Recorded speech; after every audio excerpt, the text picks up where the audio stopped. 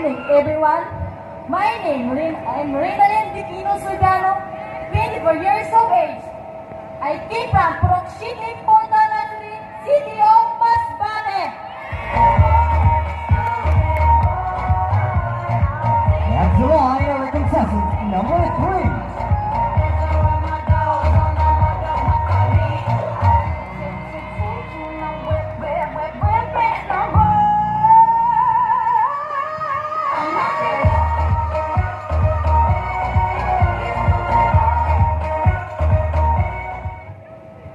Good evening, everyone.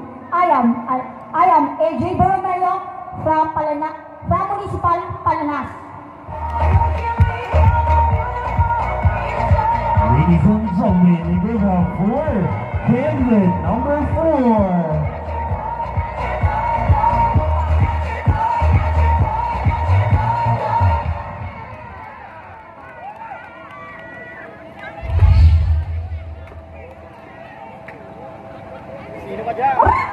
Ouch.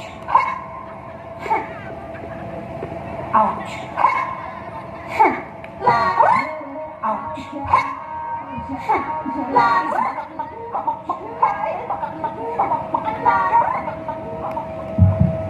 Good evening, ladies and gentlemen. Ikaw Orpizo Valencia, 24, Masbate City. I don't care about your mother time preacher. Welcome boys to my sunshine teacher. That's the line of our contestant number 5. I think you forgot what I played. I think you was running away. The body got something to say. My summer just leave me alone. I'm thinking I'll pick you home. You sleep with your cycles. Wonder woman, don't you ever forget. You're divine and he's about to regret. He's about to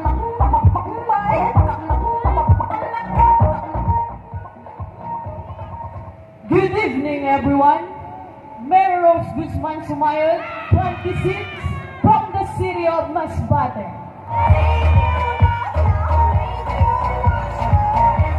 And of course, it's the showman for candidate number 6.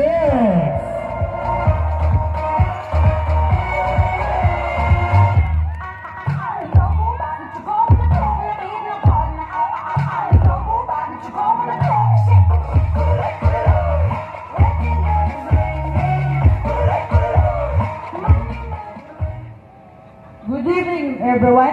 Prince Vergara de Mabasa, 23, from Masbate City.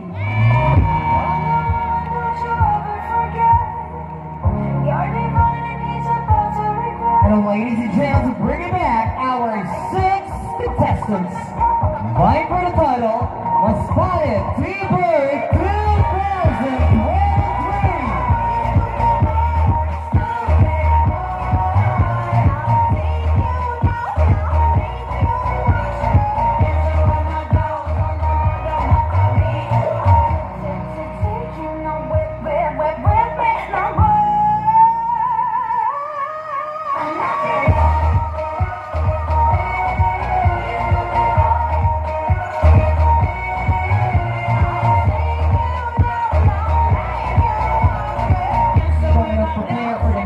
Category, which is a talent competition.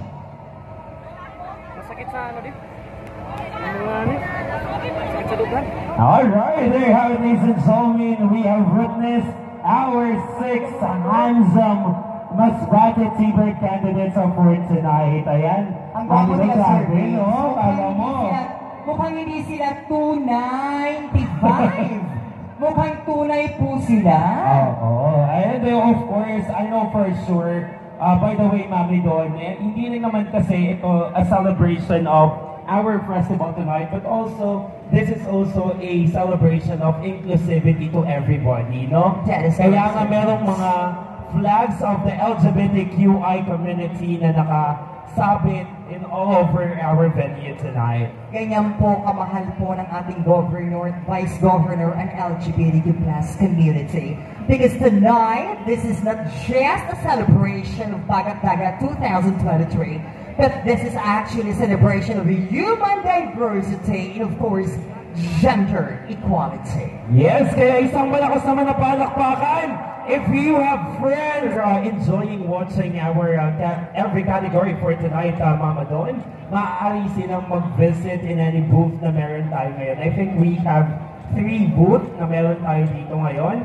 And they can, of course, enjoy the Tanduay round. No? Maraming variety of Tanduay. Mamaya nga magpapalaro tayo no? Of course, meron tayo mamaya ng contest. The trivia game, bring me challenges, surveys.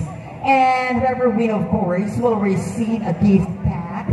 Ganyan po ka-generous ang Tanduay. Yes, talagang mamimigay sila ng napakaraming papremyo ngayong gabi.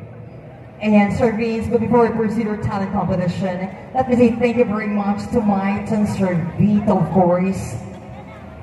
Our overall organizer for tonight's event. Once again, maraming salamat to Maiton Maiton Events and Management. And of course, and Company. Palapakan naman po natin ang kasama niya ngayong si ganitong patimpala. And of course, the Jewan for decoration. And let me say thank you very much to Kenneth Bautista for my makeup tonight. Yes, you look so gorgeous tonight talaga, no? Napagaganda mo, Mama Don. And it is my first time to co-host to you. Pinapahin nga kanina kasi akala ko, oh my God, the most popular event. Ay, hindi naman po.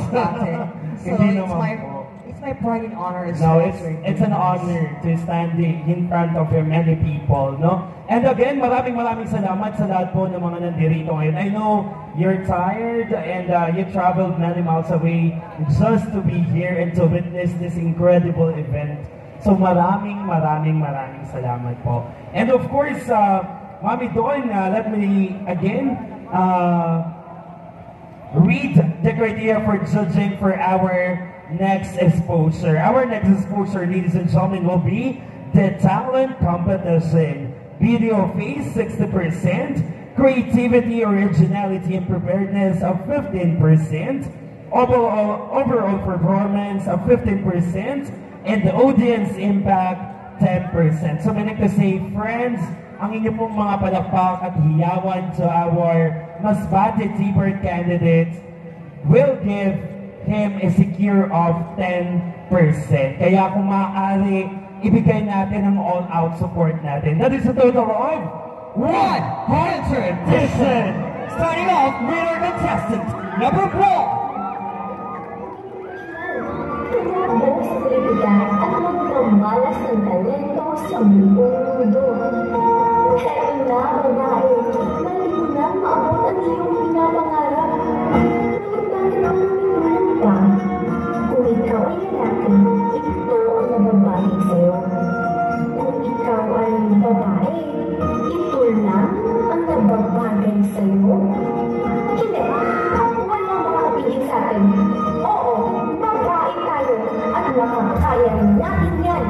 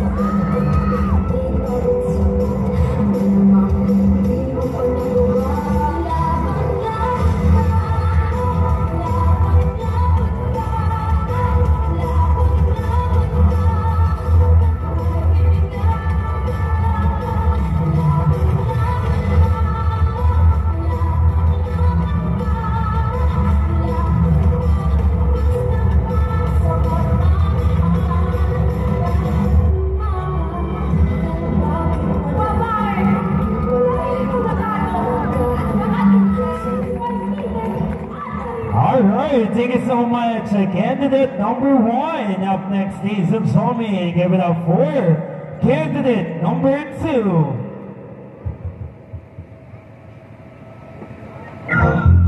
Nakabudol ka.